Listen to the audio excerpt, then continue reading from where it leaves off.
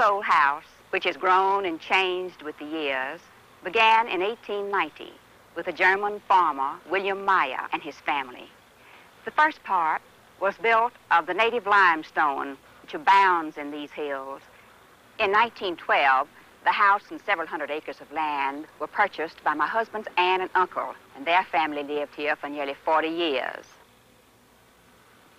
The house sits in the little valley of the Pedernales, the land sloping down gently to the river, which is normally a very placid stream.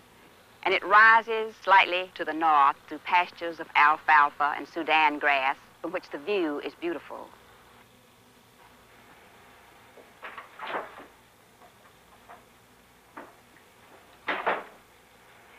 This room is, in fact, the heart of the house, in time and in reality.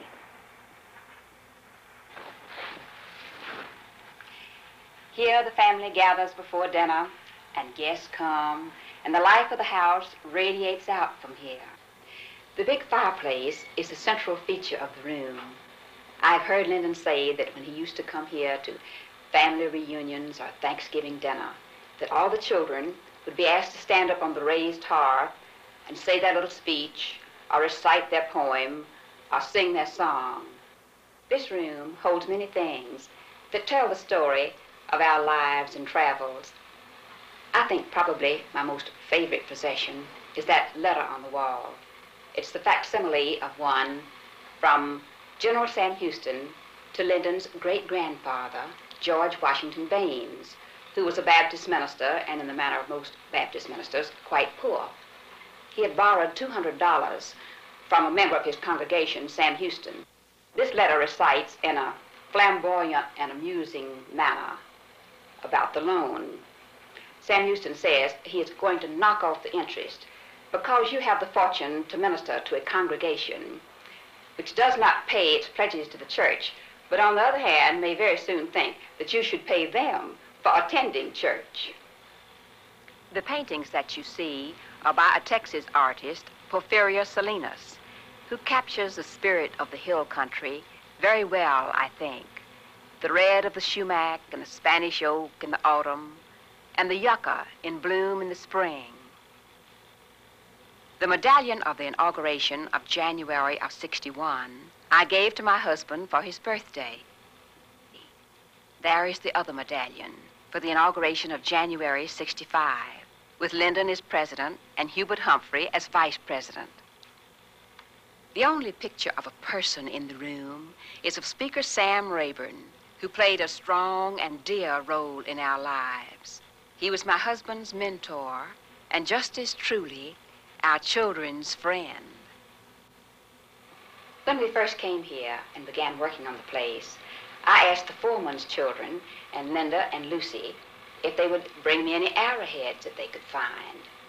I told them that I would give them $1 for each one that was good enough to use. I noticed that Linda Bird kept on bringing me more than anybody.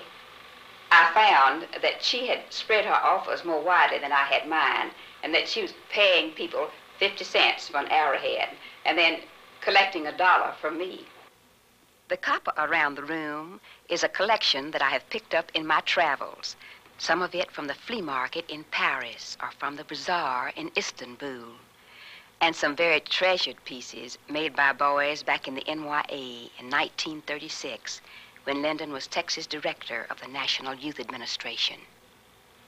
The lovely old Mexican chest was given to us by President Diaz Ordaz, and above it hangs an earlier gift from another Mexican president, Lopez Mateos, who came to see us in 1959 when Lyndon was majority leader of the Senate. An old-fashioned game in many rural homes is dominoes, and we have an oft-used domino table in this room. On many evenings after dinner, my husband and his fellow ranchers congregate around the table for a game that is composed of equal parts of skill and Cold War dialogue. I can see them hunched over the table in their war of wit and nerves, hurling the shafts at their opponents that they hope will demoralize them, and laughing when they succeed.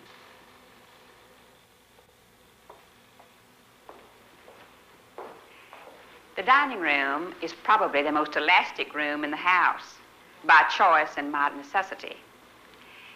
It was a rather spacious dining room in Aunt Frank's time. I remember coming here for dinner once in the mid-30s.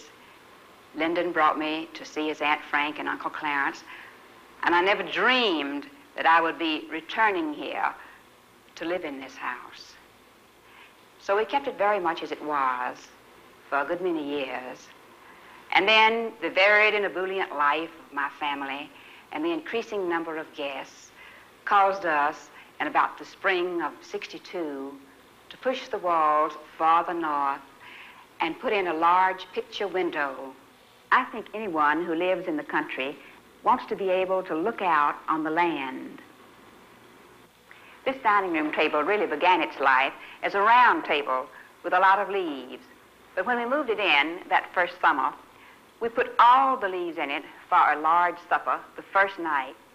And so it has remained ever since.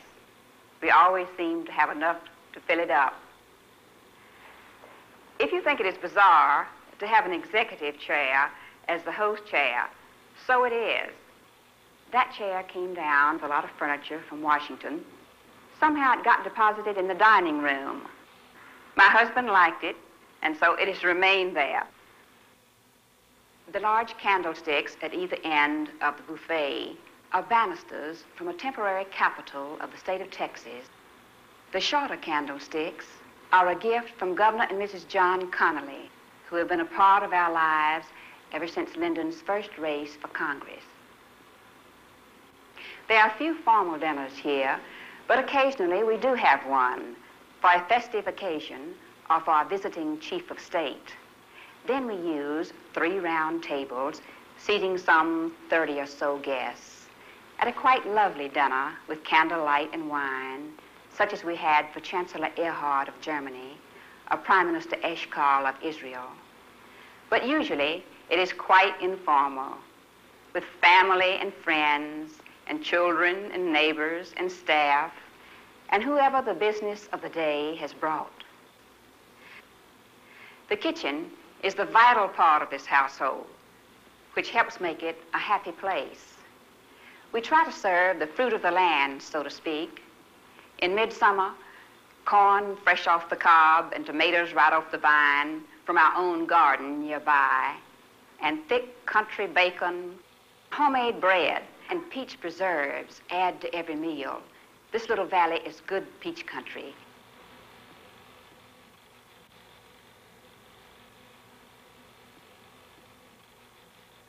Familiar in the kitchen and in the dining room as well is the latest addition to our family, our grandson, Lynn, an untidy eater who sits in a high chair close to the president. There's a telephone hooked up under the table, and he gives his grandfather considerable competition for it. In a way, he completes the cycle of my warm memories of this room. I came here first as a bride, and now here we are with our grandchild.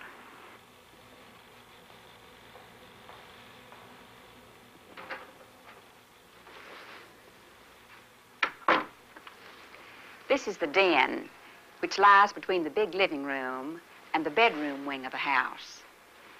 It is a sort of grand central station of a place on the way to the kitchen and to the guest bedrooms upstairs. Sometimes after dinner, the ladies come in here for coffee and talk, while the men stay in the big living room to continue their business discussions.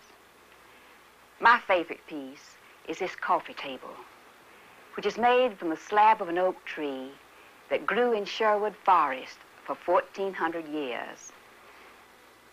That piece of needlework, which means a lot to me, was made by the daughter of not one Texas governor, but 2. When I describe it like that, my friends from far away are amazed. Wheeler Ferguson Knoll, whose parents were Governor Jim Ferguson and Governor Miriam Ferguson, better known as Paul and Ma Ferguson, gave it to us after a particularly difficult Senate campaign of 1941. Governor Jim Ferguson had long been a political friend of Lyndon's family. But in this election, he had opposed us, and it perhaps made the difference in us losing by a razor-thin margin. Several months after the election, Weed and all came to see us and said, "We decided we were wrong. We just want to let you know that you're still our friends." I'm very proud of the Winslow Homer painting on that wall of a Civil War scene. It's called Soldiers in Night Camp, a melancholy vignette of that time of rending in our nation's life.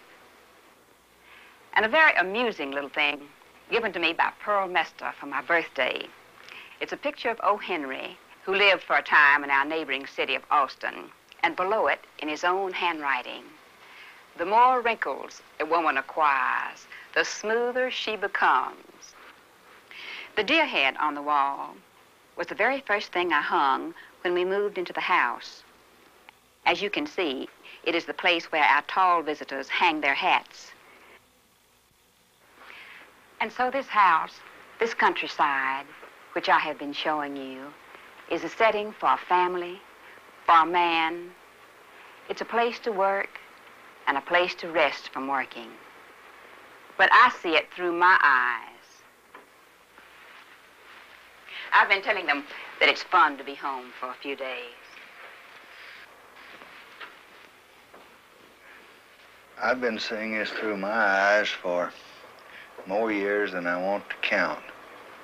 But for more than 50 years, I've come to this house to hang my Christmas stocking, to get my apples, which were quite a treat to youngsters in this area at my age at that time. I have walked through this room so many times through the years, guarding older women from falling from this step down here, sitting in front of this fire, waiting for the dinner bell, taking calls that you had to hold your breath until you were sure they didn't involve a real emergency, or a good many times they have involved emergency. But always when you came here, you came to refresh yourself, to retool for the challenges ahead. And I guess all of us at times in our life look back and want the food that our mother cooked for us, want the scenes that we enjoyed on our birthdays or at Christmas time or after school was out. Here I came to show my first high school graduation suit and my first long pants. Here I remember I put a tin can on my first dog's tail, and the dog tore out, and as the can hit the ground, he was frightened and he ran. And my uncle gave me a lecture, and I remember I went behind the kitchen and cried my heart out because I had let my uncle down. When I come here and stay 2 or 3 days, it's a breath of fresh air, it's new strength. I go away ready to challenge the world. Sometimes when I come here, I think that